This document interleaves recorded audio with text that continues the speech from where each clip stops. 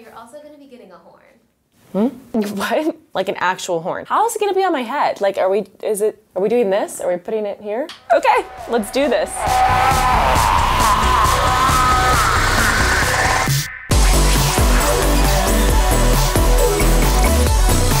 Unicorns. They're all the rage in the beauty world right now. There are unicorn nails, unicorn bath bombs, and countless unicorn-inspired makeup products. But can I really pull off a true unicorn look? We'll find out. It's Ladylike, and we're getting unicorn makeovers. I think unicorns are beautiful. I wish they were real. The most badass of the majestic make-believe animals. I didn't really go through many phases when I was a little girl, but I had a serious unicorn phase. I really like when people use white eyeliners somewhere on my skin. I also want a rainbow effect, but kind of like pastel-y sort of rainbow. I envision myself with a lot of gold. I feel like you can't have a unicorn look without glitter and shimmer. All right, I'm ready to get my unicorn makeover. So we're gonna do the horn first. This I'm going to stick to your forehead. It feels like an invasive procedure is about to take place. This is just a barrier cream so that the makeup comes off easier after. We at Ladylike have kind of Halloween all the time. Putting a beauty blender on your face is the most relaxing.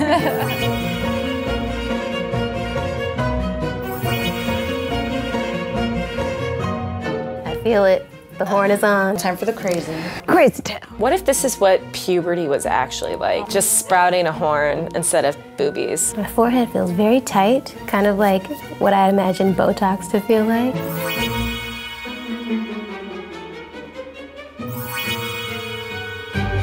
So excited for the gold.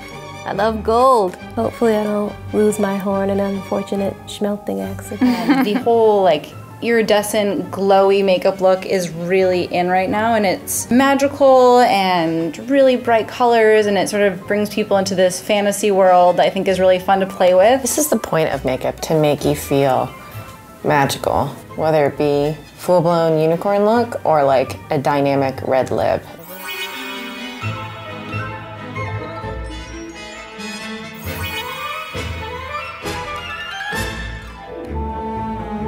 You know, like when superheroes go from like their human selves to their superhero selves, and they like start to like, that's how I feel. So if I had to choose a unicorn theme song, Alive by Sia. September by Earth, Wind & Fire. Sugar Sugar by Baby Bash. Just picture me bursting through the doors when the chorus hits with my mane flowing. Look at my glittery boobies. I haven't seen my lips yet, but just from the way they feel, I feel like if I were to kiss someone, I'd change their life. This week on Ladylike, glitter boobs. I'm ready. I've been seeing the faces of the crew. Anytime a new element is added, they're just like, oh. Bring it to mama. Oh my word. Goodness. Wow. Whoa. Look at this horn. It looks like it's just legit coming out of my skull. I'm completely obsessed. I feel like an 80s/raving unicorn. I am not mad at this at all. This horn looks incredible. I can't even tell where it begins and ends. Paired with the high pony, my very ultra conservative mock neck sweater. If you think of the spectrum of unicorn, we definitely went to the very far end. It's really nice to just do that because then you can kind of wind it back and apply some aspects of this look to your daily life. I think it's really important to just like be a showstopper, and I feel like all the new trends are like kind of encouraging that. It is nice just to do something that's completely out of the box and not something that you would normally do. My unicorn name, I think, might be Meriennah. Francesca. Diana. I feel like all Dianas are majestic. Diana Ross, Princess Diana. This is just too cool to like put on and to take off immediately. Like that would be dumb. Unicorn makeovers. Lady tested, lady majestic.